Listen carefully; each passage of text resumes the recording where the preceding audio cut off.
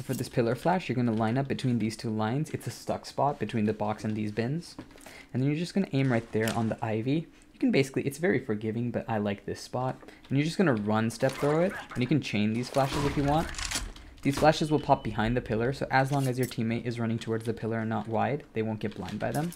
But they'll pop right there, so they'll blind anyone in the rotate trying to enter site, anyone playing this side right here, or anyone playing this side right here.